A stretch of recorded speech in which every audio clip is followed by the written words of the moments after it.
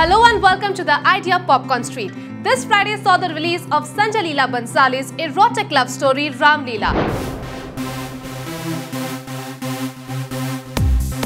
While the film opened with a massive 70% occupancy on Friday across 3,200 screens all over India, this film has got some encouraging and some not so encouraging reviews, keeping the audience a bit confused. But what has really worked for this 55 crore magnum opus is zero competition. The film that has clashed with Ram Leela is Kangana Ranawat's Rajo.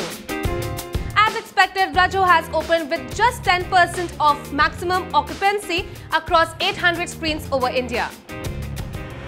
The film that has released since the last 2 weeks and is doing wonders at the box office is Krish 3. The film has already netted over 187 crores from its domestic run. Krish 3 is fast approaching to the 200 crore mark as it is still running in the 1200 theatres all across the country. Next week is going to add 2 more films at the ticket counters.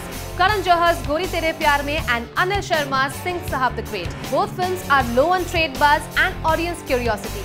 So it will be interesting to see if the previous week's blockbusters will pose a stiff competition to the new releases.